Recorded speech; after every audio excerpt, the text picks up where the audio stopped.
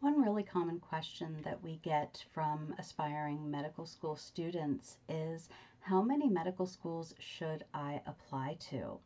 You might feel like you would maximize your chances by applying to as many schools as possible, and that's a completely understandable perspective, but unfortunately, it's not the one that's ultimately in your best interest. So that's what I'll be talking about today.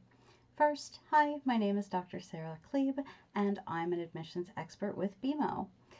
For all the time and money that you would spend applying to every medical school that you could actually be working much more strategically and maximizing your chances at schools where you have a realistic chance of getting in, places where your application is going to be the most competitive.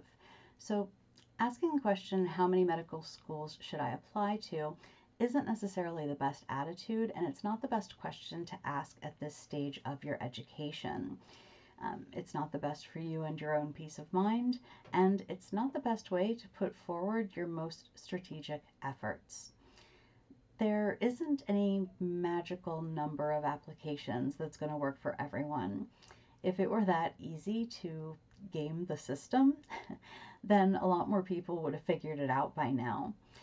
Instead, you need to do some research about each school and program and apply to schools that make the most sense for you. So you can determine this by considering three categories. First, data, which is to say each school's admission statistics, the institutional purpose of the school, and your own learning needs. So first, data. You'll need to look at each school's admissions requirements and statistics about previously admitted students, and then compare these to your own qualifications. So this means looking at your MCAT score versus the school's median accepted MCAT, as well as the spread of accepted MCAT scores, your own GPA versus the median accepted GPA, what your prerequisites are. Have you completed all of the necessary coursework for that particular program? And things like in-state or in-province versus out-of-state/out-of-province status. Most schools will show preference to those students within their own state or province. So it's kind of an unpleasant reality, but you need to bear in mind at this stage that they're looking for reasons to exclude applicants more so than reasons to include applicants. We just have to look at medical school admissions rates to understand this very clearly. Every cycle, thousands of students apply for a relatively small number of spots, and those application reviewers' shortlists need to be established very quickly. So if there's a reason to set an application aside, they're likely going to. So those numbers, that core key data, is really important. Next, you need to think about the institutional purpose of the school. Look at their mission statement, including any priority student categories they might have. For example, if they're looking to prioritize students from rural areas and you are not from a rural area or have no experience in rural areas, then it doesn't necessarily make sense for you to apply. Consider your own experiences, extracurriculars, volunteer activity, the research that you've done, shadowing that you've done. Do these things stack up when compared to those accepted in the previous cycle? Next, you need to think about your own learning needs. As you start narrowing your search and creating a short list, you need to look at the actual curriculum, look at the school's prioritized teaching and learning styles, the advisory and mentorship opportunities that exist.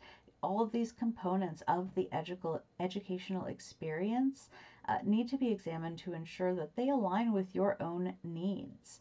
Not all medical programs operate identically, and education isn't a one-size-fits-all endeavor.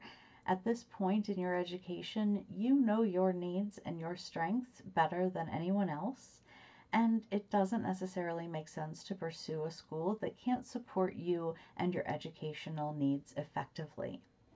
So, all of this means that ultimately the answer to the question, how many medical schools should I apply to, is going to be different for everyone. It's not a question with a simple universalizable answer. Quite the opposite, it's highly individualized. The point is to apply only to those schools where you have a realistic chance of gaining acceptance. So Instead of asking how many medical schools should I apply to, ask how many medical schools could I realistically gain admission to? Ultimately, a manageable shortlist is one that contains no more than 8 to 10 schools. Only schools that have, or the only schools that should be on your list are the ones that you have a realistic chance of getting into, instead of spreading yourself way too thin unnecessarily. Yes, this takes some initial work and research, but there isn't any way of sugarcoating it. Applying to medical school is a lot of work, regardless of how you do it.